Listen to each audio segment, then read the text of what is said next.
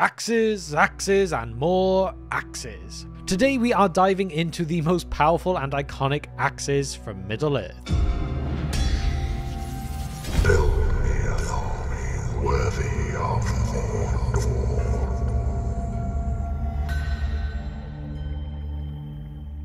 Weapons can play a crucial role in the characters and the world of Middle-earth, whether it's a sword or bow like we've covered before, or potentially spear and axes that we are yet to do. These weapons often symbolise the characters themselves. In our last videos in this series we have explored the powerful swords and bows, and today we're turning our attention to the mighty axes. From the iconic axe of Gimli to the legendary Dramborleg of Tuor, we'll explore their epic stories and the feats that made them legendary. So let's get into it and discover the most powerful axes in all of Middle-earth. And my axe. This iconic line from Gimli, son of Gloin, introduces one of the most well-known axes in Middle-earth. While Tolkien's writings provide little description of Gimli's specific axe, it's significant and the character who wields it are legendary. Gimli the dwarf alone wore openly a short shirt of steel rings, for dwarves made light of burdens, and in his belt was a broad-bladed axe. Gimli's axe is most notable for its use throughout the War of the Ring, where he demonstrated immense skill and bravery. Despite the lack of detailed descriptions in the books, the movies help visualize his prowess with this weapon. Gimli uses his axe in numerous battles, including of course the Mines of Moria, Helm's Deep, and the Battle of the Pelennor Fields, showcasing his valor and strength as a warrior. A fun fact about the movies is that some fans speculate that Gimli finds the legendary axe of Durin in Moria, as he leaves with a different one that he arrived with. It is said to be one that he picks up in Balin's tomb, who himself was rumoured to have found Durin's axe during his time there.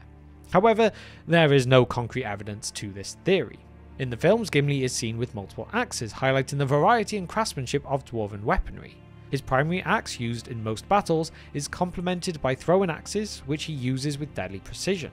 This variety underscores the versatility and combat skills of dwarves, particularly in close combat. Gimli's axe isn't just a tool for battle though, it really does symbolise his heritage and the strength of the dwarves of Erebor. His skill with the axe earns him great respect among his companions, including Legolas, with whom he develops that close friendship despite the historical enmity between their races. This bond, of course, symbolised in part by their friendly competition in battle, showcases the unity and cooperation that are essential themes in Tolkien's work. Although not named like some of the other legendary weapons, Gimli's axe remains one of the most iconic weapons in Middle-earth due to the character's heroic deeds and the crucial role he plays in the Fellowship of the Ring. Its legacy is a testament to the bravery, skill, and resilience of the dwarves in their fight against the forces of darkness. Next, we're going to head back to the First Age to meet Tuor and his mighty axe Dramborleg. This axe, meaning thundersharp, was known for its incredible power, both smiting like a club and cleaving like a sword. Tuor, son of Húrin and father of Eärendil, wielded Dramborleg and accomplished some of the greatest feats in the history of Middle-earth with it. Tuor used Dramborleg during the fall of Gondolin, one of the most significant and tragic events of the First Age. In this battle, Tuor fought valiantly, using his mighty axe to slay 3 Balrogs, including their lord and orc chieftain Othrod. These achievements highlight not only Tuor's exceptional prowess as a warrior, but also the immense power of Dramborleg. Dramborleg received its name because it could both smite with the force of a club and cleave like a sword, like I said. This unique quality made it a formidable weapon in Tuor's hands, allowing him to deal devastating blows to his enemies. The axe was described as being exceptionally large and heavy, yet Tuor wielded it with great skill and strength, reflecting his status as one of the tallest and mightiest of the Dáin. After the fall of Gondolin, Tuor escaped with his wife Idril and their son Eärendil. Dramborleg was passed down through Tuor's descendants, eventually making its way to Númenor. There, it became an heirloom of the Númenorian kings, symbolising his legacy and his heroic deeds. Unfortunately, like many other great relics, Dramborleg was lost during the downfall of Númenor, when the island kingdom was destroyed and sank beneath the waves. The legacy of Dramborleg, however, endures in the tales and songs of Middle-earth. Tuor's heroism and the might of his axe are remembered as symbols of resistance against Morgoth and the enduring spirit of the Free Peoples. Dramborleg's story, though ultimately tragic, is one of the many examples of bravery and determination that define Tolkien's epic mythology. The tale of Dramborleg and Tuor is really a testament to the power of courage of those who stand against darkness, making this axe one of the most iconic and powerful weapons in all of Middle-earth. If we continue in the First Age, we must now turn our attention to Azaghâl, the Lord of Belegost, and his mighty axe.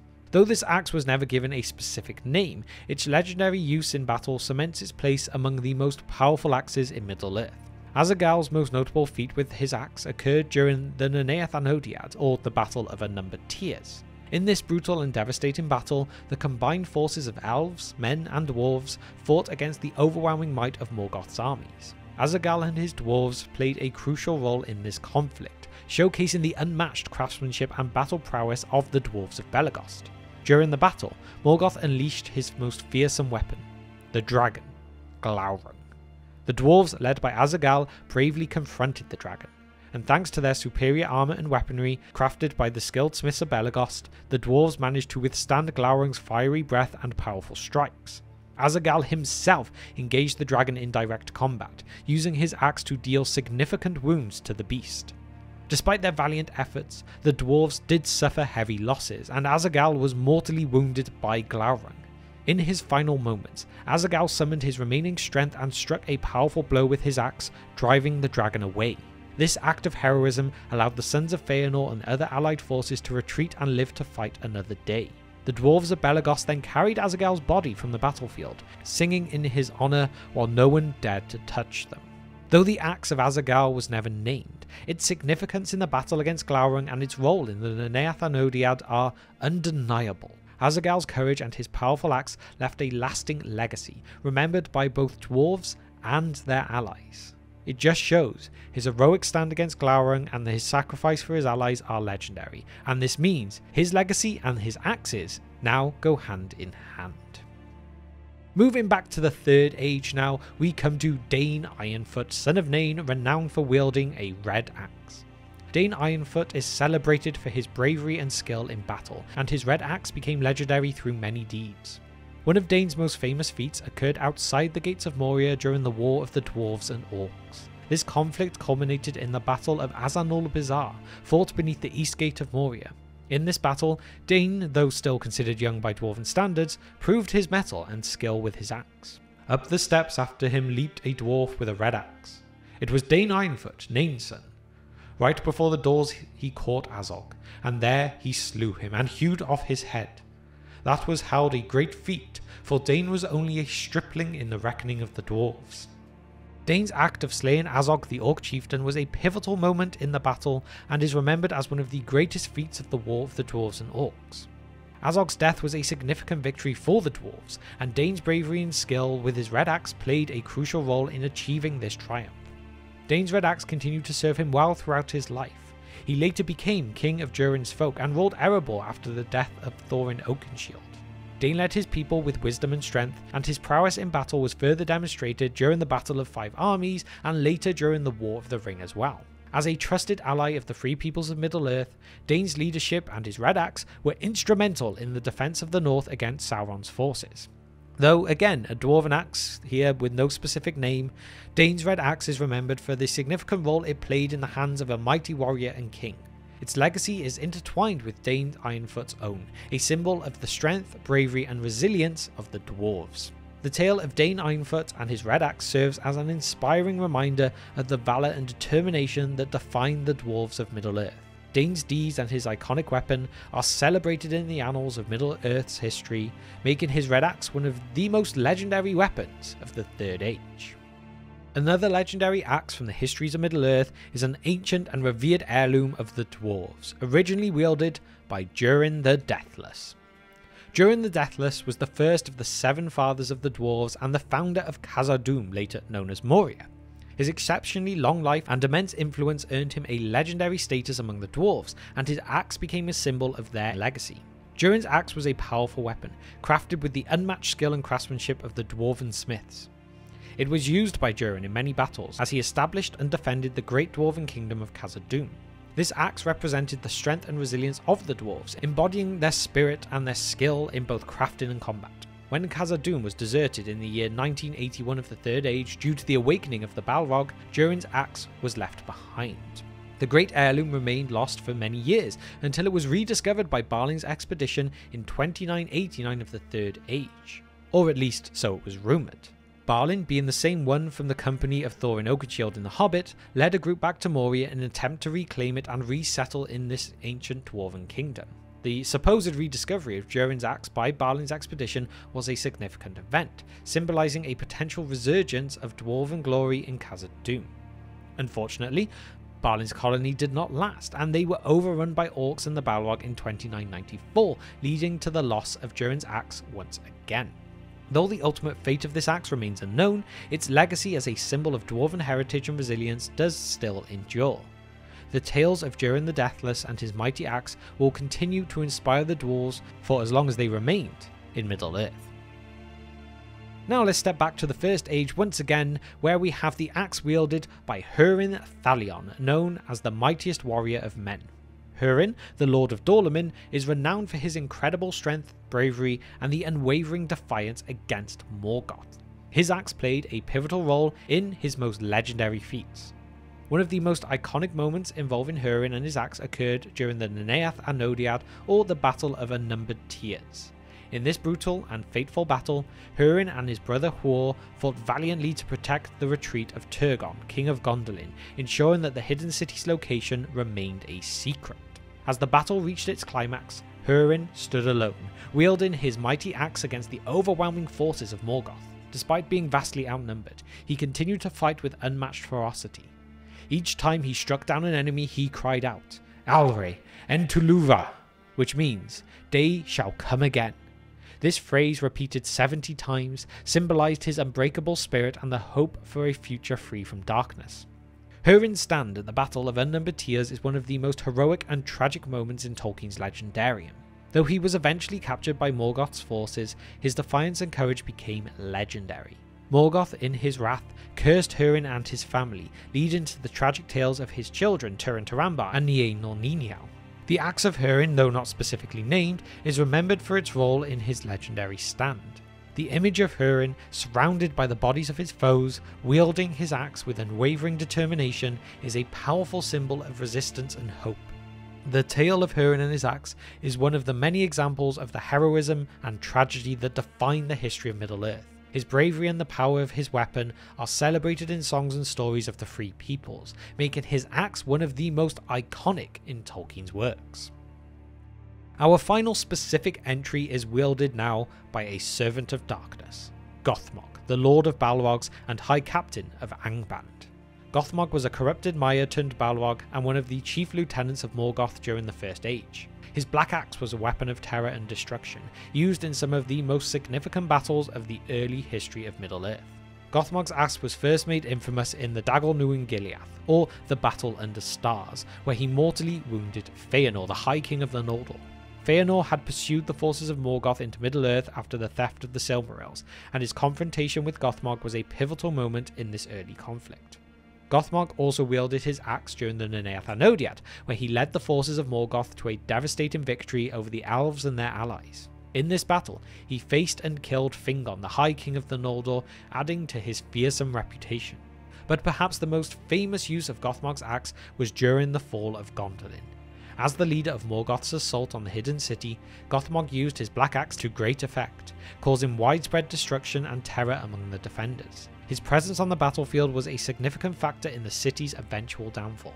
The Black Axe of Gothmog symbolises the immense power and malice of the forces of darkness in Middle-earth. It was a weapon that brought fear and death wherever it was wielded, and its legacy is one of sorrow and loss for the Free Peoples. Though ultimately defeated in the fall of Gondolin by Ecthelion of the Fountain, who sacrificed his own life to slay the Balrog Lord, Gothmog's legacy and the terror of his axe lived on. His story is a reminder of the ever-present threat of darkness and the great sacrifices made to resist it. And so that's where we will end that list of what we consider some of the most powerful and iconic axes throughout the history of Middle-earth. However, axes weren't just used by heroes. In fact, they were the chief weapons of the vast majority of the dwarven race throughout their times. Dwarves often carried multiple axes as backup weapons. After all, if your axe gets embedded in something with a nervous system, you might just need a second one. Axes have a deep-rooted significance in dwarven culture, They are not only tools of war, but also essential for their daily life activities such as mining and crafting. Dwarves have a natural affinity for these weapons due to their sturdy builds. The craftsmanship of the dwarven axes is unmatched as well, making them highly effective in battle and as treasured heirlooms. It wasn't just the dwarves though who did favour axes. The Númenóreans, although not typical for battle, were also skilled with these weapons, using them primarily for deforestation to build their mighty ships. The ability to clear vast forests allowed them to construct that powerful navy that they became famous for, which played a crucial role in their dominance over the seas. So, while Númenóreans may not have used axes directly in combat often, their proficiency with these tools contributed significantly to their military strength and strategic capabilities. If we look at the forces of darkness as well, they also made extensive use of axes. Balrogs like Gothmog wielded massive, terrifying axes that brought destruction and fear to their enemies. Orcs often chose axes as their weapon of choice due to their brutal efficiency and ease of use. These axes, though crude compared to dwarven craftsmanship, were deadly in the hands of the relentless orcs' hordes. In The Lord of the Rings, the Easterlings are depicted wielding great axes during the Battle of the Pelennor Fields. These axes symbolize their strength and ferocity, making them formidable opponents in battle. The Easterlings, known for their aggressive and warlike nature, found axes to be perfect tools for their brutal combat style. As well as this, axes in Middle-earth were also used for ceremonial purposes as symbols of power. For instance, the axe of Durin was a revered heirloom among the dwarves, representing the greatness of their lineage. Such axes were often passed down through generations, carrying with them the histories and honours of their wielders. Overall, axes played a versatile role in Middle-earth. They were tools of war, instruments of daily life, and symbols of heritage and power. Nearly all races, from dwarves to Númenóreans to the dark forces of Mordor, had those who favoured these great melee weapons, and who can blame them? And so there we have it, a look into some of the most powerful and iconic axes throughout the histories of Middle-earth, from the legendary Dramborleg of Tuor to the mighty red axe of Dáin Ironfoot. These weapons have left their mark on the epic tales of Tolkien's world. Weapons have such a strong presence throughout Tolkien's writings, and they are truly deserving of deeper dives. Axes weren't just used by heroes, they were the chief weapons of the vast majority of the dwarven race throughout their history. These powerful tools symbolise the resilience, craftsmanship, and warrior spirit of this race. But it's not just the dwarves who favoured them. Númenóreans, orcs, Balrogs, Easterlings also wielded axes for various purposes, from building mighty ships to striking fear into their enemies. Axes, with their brutal efficiency and symbolic power, played versatile roles in Middle-earth. They were used in legendary battles, passed down as heirlooms, and employed in everyday tasks. These weapons truly represent the strength and spirit of those who wielded them, whether that was for good or for evil. And I would also like to take a moment at the end of this video today to give you a quick update on The Guard, the short film that we are creating. Everything is going amazing. We have just shot block 2 and the rest of it should hopefully be shot soon too. As always, it is all the money from our Patreon that is funding this. In essence, it is a no budget production if you consider the large scale of film, but every pound that you give is a massive help to create an incredible story. I'm putting a couple of shots on screen now and some behind the scenes clips to kind of give you an idea of what's going on. So if you would like to help support it a little bit more to help push us over the line, then please check out our Patreon. Every little bit really helps. And with that, now it is time for my question of the day, which is, if you could own any of these axes, which would you choose? The legendary Lost Axe of Durin, the axe that took down the Balrogs, Dramborleg, or a completely different one? Let me know your thoughts and opinions on this in the comment section down below. And now it is time to give a massive thank you to our patrons who continue to support the channel. You are all amazing. And if you have reached the very end of this video with me today and you haven't subscribed to the channel, please consider doing so. It would massively help us out. And why not drop a like on the video as well? And with that, all I can say is, thank you for spending just some of your time with me today, and I will see you next time on The Broken Sword.